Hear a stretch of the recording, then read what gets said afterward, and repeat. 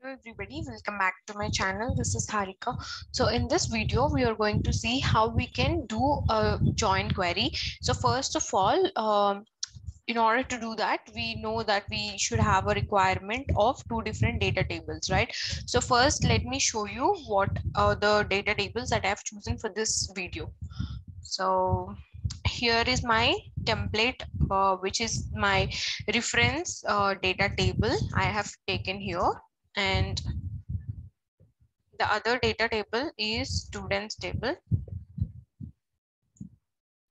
So this is the one table where I am having the student names, total marks, class, and the section. So by using these two data tables, so let me just keep them side by side. So these are the two different data tables. So I want to join both of them, considering class as my data reference. So let's say if the classes are matching, then I should pick the ID against that particular class, and I'm going to create a ID for that particular student. So how I'm going to do that, let's get into the video and check. So just like this, if you have any reference table and the actual table, then you can just mix the two tables, join the two tables based on a condition, which is a column name, and you can just retrieve the fields out of your particular table and create a new table, which is a combination of two different contents from two different tables. So I hope this is clear. So let me first go ahead and show you the syntax, how we can do this. So for that, I have taken this ID creation template and I have named it as DT grades. Let me name this as something else, or rename this thing over here.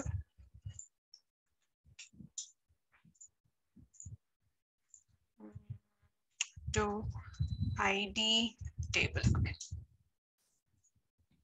So I'm having this as my ID table, and the other table consists of all the information about the students. So this is named as DT students. So I've written a syntax here, and that syntax would join and create the IDs. And this is my final output table. So let me show you how does that looks like. So this is my final table where I have provided the IDs based on the class, section, and the ID against that particular class from a other data table. So let's see how we can do this thing. Let me take an assign activity and show you how we can understand the syntax of this join query. It's so simple. You don't have to put a lot of effort over here. It's just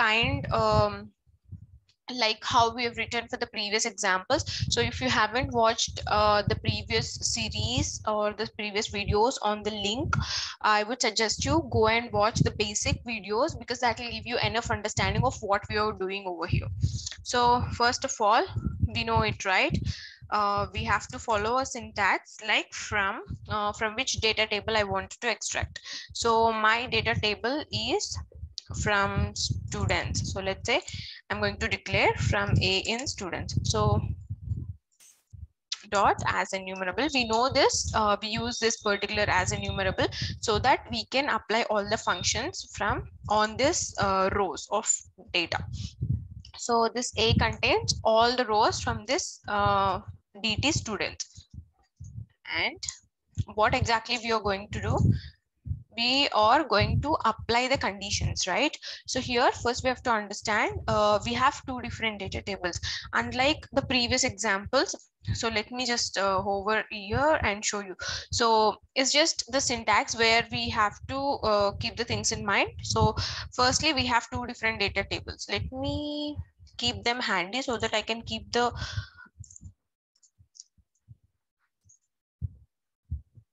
column names from directly from here. Sorry, this is employees table. Students, yeah. Okay, so I just need this header information. Let's go back to the studio, and here I would write the query. Okay, so from A in DT students. Okay, so this will hold all the rows of that particular data table. What exactly we are going to do here? We are going to perform a join. So we have to join it with B in dtIDTable, and the same thing, we have to convert this into an enumerable. So once after we convert both of them in an enumerable, so we have to join them based on a condition. So what is our condition here? Class, right? So if the class of the student is matching with the class in the template, then we are going to pick the ID. Okay, so what I'm going to provide in this field is,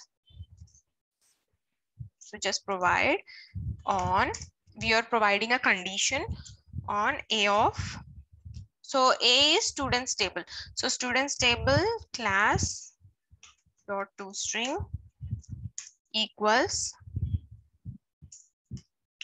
B tables class.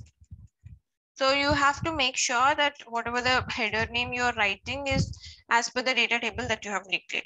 So if these both are matching, if these both are true, then what we are going to do, we are going to create an object. Okay, so for that we have to use a keyword called let. So I have already explained about this keyword, how this works and everything in the previous videos. Go and watch, update and select and where queries if you haven't have gone through them. So I would also provide the link in the description, you can just check it out. So I'm providing an object, let's say reference object or ID object.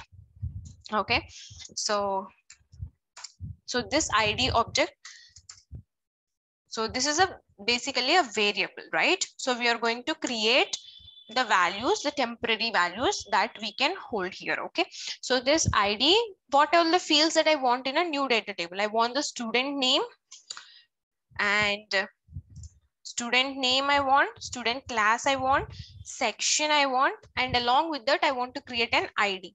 So for that, let me copy this. For that, student name is in the DT students table. So I should give A of the student name value, and then student class, and then the section, and then the ID, right? So ID is something that we are going to create. So how we have to create that ID is a combination of different things, right? So let's say in this example, I will show you one more function, which is concat, how we can do the concatenation. So let's say I would give HYD, and then after that, I wanted to provide the class name. Okay, so class name is from A of class, and I want to take the section, and I want to take the ID from the second table, which is matching the class. Okay, so I'm taking B of ID. So B of ID because ID is from a different table. Okay, so that's all. So we have created 1, 2, 3, 4 different columns. And so once after that is done, this ID is the variable, temporary variable, which holds these values. So those values we have to add it into a data table. So for that, what I'm doing, I'm going to use a select. Okay, so what this select actually does, that is the point. So if you have seen from the previous examples, so let me show you that. It is very simple. Let me go to the update query example, which we've recently seen, because it's just the same that we are using over there and here. Here it is. So if you see this particular example, what exactly we are doing, we are concatenating based on our requirement, and we are adding these things up. So I'm going to copy the same thing. It's just the same thing, but as per the join query, we have to tweak the syntax a little bit and understand which columns that we have to match. So if you say I'm going to use the same thing, but here instead of dt output table, I have something which is final table. That's it. So whatever the x that we are passing here is the id, this variable which holds the values temporarily, and that's it. So it shows some error. Let me see. A comma or a valid expression continuation expected. So 1, 2, 3 columns given. Okay, here we have to close the concat. That's it. Okay, so we have created 4 different columns, and we've also seen a scenario where we get the object. So as we are copying this to the data table, just assign it into a data table. Let me comment this out. So we know that in one of my previous examples, I have shown you how object reference error usually comes up in a LINQ query cases. So for that, I have done a video how you can overcome it. So you have to make sure that you have a data table, right? So I'm just coming over here. It's just student name, class, ID. I just want to add one more field, which is section. Okay. So just a section, and then this section, I just want to move it here.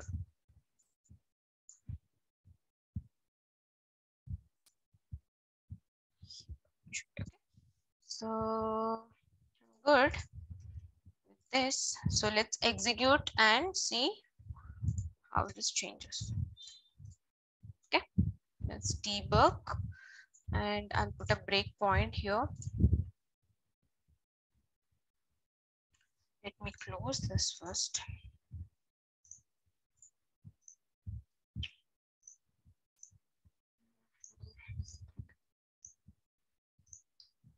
Retry.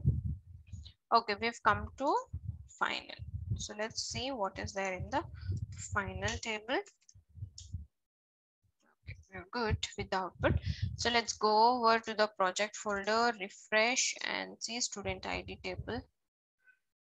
So if you just see here, we've got the IDs with okay, let me open the reference table as well. This is my reference table.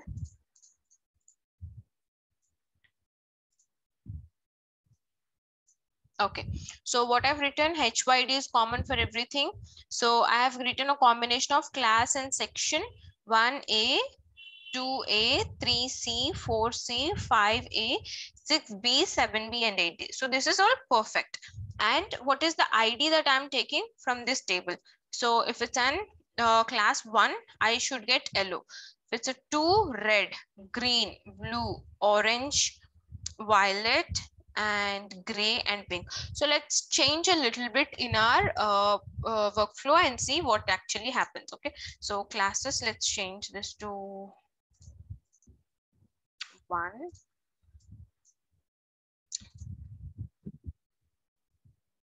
I don't know what is wrong with this.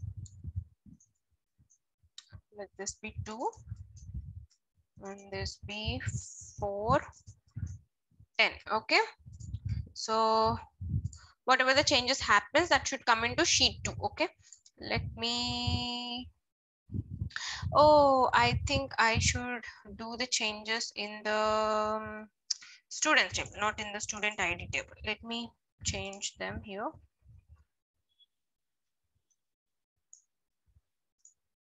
Okay, fine. So the changes has to be reflected in sheet 2. Let's debug.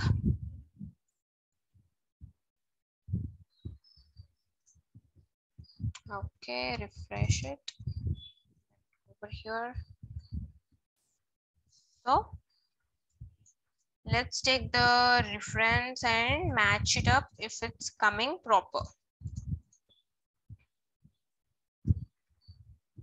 Okay, so all these three are ones, so I should get yellow all against. 2 means red, 6 means violet, 4 means it should give blue, 10 is white. So it's perfect, and it has given me the, it has generated the ID for me as per the conditions that I've written.